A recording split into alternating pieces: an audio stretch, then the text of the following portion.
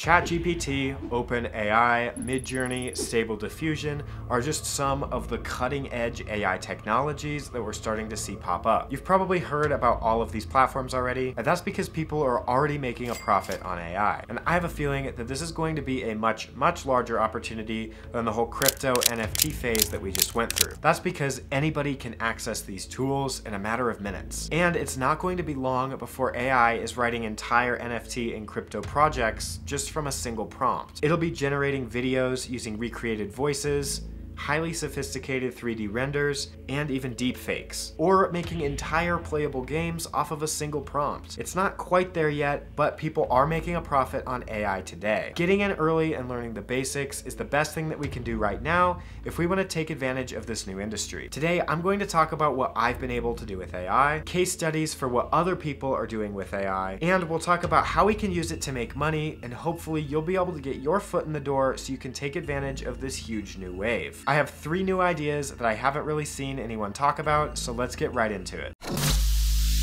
The main 2 AI that I'm going to reference in this video are MidJoureny and ChatGPT. ChatGPT is a chatbot that you can talk with like a human, and it'll basically spit out anything you ask it for. So if you want a story, if you want code, if you want it to write you an application, it can pretty much do all of that. MidJoureny is like the photo version, and so you give it a prompt and it'll try its best to generate an image based on the prompt you give it. So we'll get into each of these a little bit more, but for now, you just have to know that these are the 2 platforms I'm going to be talking about. So I have my ChatGPT opened right here, as you can see, and essentially we're just going to be working with it, and you can type the prompt at the bottom, and once you hit enter, in real time, it'll write out its answer for you. Now, we could use ChatGPT to write us an entire book. The book industry is one of the biggest industries to be in, and we could have ChatGPT probably write us an entire story. But I think that that would take quite a while, especially considering you'd have to sit there and read the entire book and edit it and make sure that it's not copywritten or anything like that. But what about a children's book? I think that this, because it's short and sweet, is a much better opportunity, and we can use MidJoureny to create all of the images for it, so it's a complete product. So let me show you an example that I thought of that we could potentially use to make some money. In my ChatGPT, all I'm gonna do is write out the prompt, and you can see I've just written, write me a children's book about the alphabet where each letter is an animal. And so I'm gonna hit submit, and in real time, you'll see it's gonna think about it for a second, and then hopefully it'll spit us out an answer. But the really unique and what I think is the coolest feature about ChatGPT is you can talk with it and you can tell it to rewrite the story in a different method. And so what's great about that is we can actually get multiple stories from the same idea. And you can see that this is actually quite a detailed version of the book. And so it's going through each letter and it's writing out like even a little story kind of around each character. N is for ninja, who's fast and sly, silent in the shadow, and always on the fly. And this is really good because this is already rhyming. So I was actually planning on asking the AI to go in and make it rhyme, but it's actually doing that for us. And this is insane. Like X is for X-ray fish who lives in the deep. With its see-through skin, it's a unique creep. Like, dude, that's pretty good. Honestly, this is a really enticing story. So what we would have to do is we would have to check and make sure that none of this is pre-existing material, because it is, you know, an AI that collects data from the internet. So we'd have to make sure that we're not copying anyone's story directly. But from here, like, we already have a great template for a story. And I'm actually probably just going to end up using this. But what we could do is we could tell it like, make it shorter and funny. And so what it'll do is after that prompt, it's going to make a funnier version. And so there you go. A is for alligator, who's always on the munch. He loves to chomp anything for lunch. And so you can see it's doing it again, and it's not making it shorter, but it is making it a little bit funnier. And that's pretty impressive. And so now, literally from one idea, we've gotten 2 books out of it. And so while this is writing out, let's see if we can get some images out of it. So all of that was done in ChatGPT, but now let's hop over to MidJoureny to see if we can generate some images. If you're unfamiliar with MidJoureny, you can go to their website and sign up, and you'll need a Discord account to use the chat. It is free to use MidJoureny, and you can download Discord and practice before you pay anything. But if you do want to generate images in a private chat so all of the other users can't see what you're generating, and you want commercial rights to your images, I believe it's about $20 to $50 a month, depending on the package you choose. So once you're in Discord, you'll see this little chatbot down below.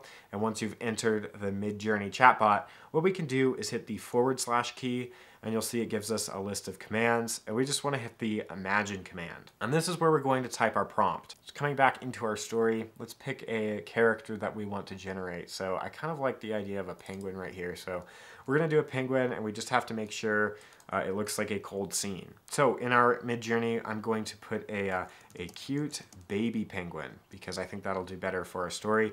And then we're just going to do a comma and a cartoon version. So I just put a comma and then write cartoon, and when I hit enter, it's going to start generating that image, and it should take about a minute. So from here, we absolutely have some usable options. These are super cute. And then if we wanted to upscale one, we could just pick one of the penguins, and this is number 1. So top left is going to be number 1, then number 2, number 3, and number 4. So if we wanted to upscale, let's say number 2, we would just hit U2, and that's going to go ahead and upscale number 2. And so right here, you can see it finally finished upscaling this one, and this is a much higher resolution image of the same penguin that we could use for our Amazon KDP or our ebook or whatever for the penguin page. This is another example of an image that I generated. It was just a cute baby panda in a bamboo forest, and this would be a great one for a panda. And so you can play around and get a bunch of different styles depending on what style your book is going for. So if you want more of a kind of hand-drawn cartoony feel, you could absolutely do that. If you want a realistic kind of cute cartoony render feel, like this is honestly really, really good. Then what we would have to do is we would have to just take these, put them in a creative font on top of our image, and basically you have a book done. So then I can go back into ChatGPT and I can ask it to give me a title, tags, and SEO filled description for the book.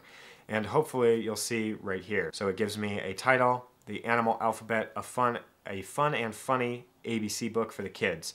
Then it gives me some tags, and then right here it's literally printing out a description that I could use in the product listing. So this basically takes all of the work out of having to, do any of this. It's taking the best information that it can find, and it's condensing it down into a description, title, and tags for the book that it just wrote. Like, this is pretty overpowered in my opinion. Okay, so hopefully that makes sense, how you can use ChatGPT and MidJoureny to create children's books. I think children's books would be much easier than real books just because of the time input that you have to use. And I actually just found this out. I also asked the chatbot how big the children's book industry was, and as you can see, it gave me essentially a detailed report. It does about 25% of trade book sales, and it's projected to be a $10.4 billion industry. So while this isn't the most glamorous AI business that you could do, like, this obviously could make you a ton of money if you dedicate some time to actually doing it. $10.4 billion industry is a massive industry, and that means you wouldn't even need a very large percentage of that market share to make quite a decent profit. Digital products and print on demand are what I'm most familiar with, and it's where I've made most of my money. So I want to show you a shop that's selling about $400,000 worth of digital products a year, and how you could use AI to get a very similar result. Okay, now for this one, it's an Etsy shop, and it's called North Prints.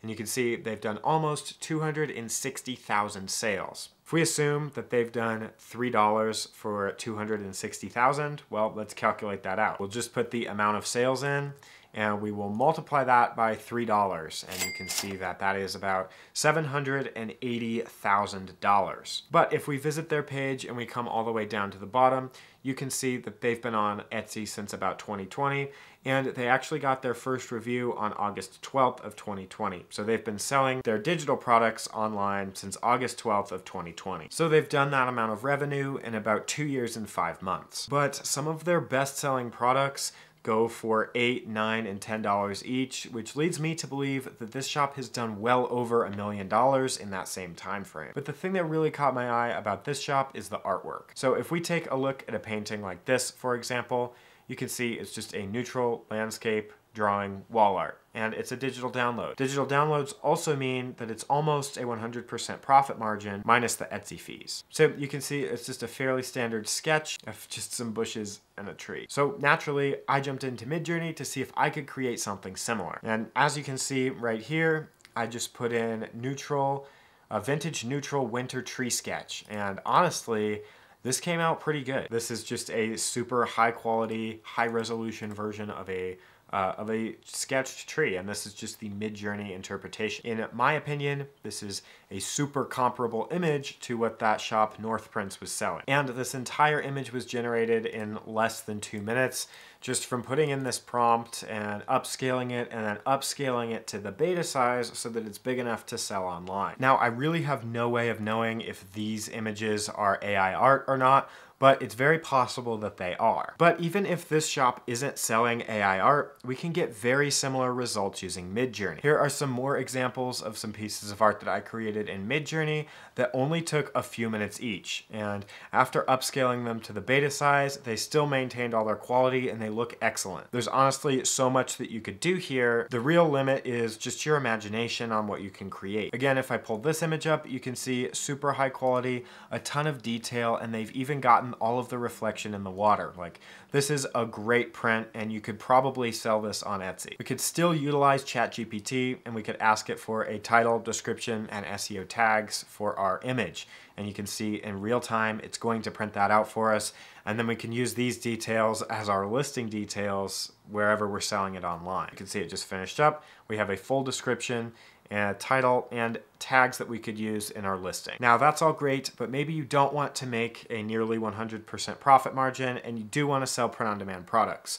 Well, you could do that as well. You could sell these same images on products like posters, canvases, phone cases, mugs, or pretty much anything you can find on Printify. So for example, if we come to Printify and we take a look at their catalog, we're gonna scroll down and find the home and living section, and from here we can choose posters.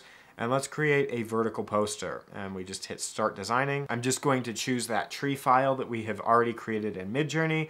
I just downloaded it off of the web, and we're going to wait for it to upload. Great, and from here we can see it doesn't quite fit, so we're going to just scale it up a little bit.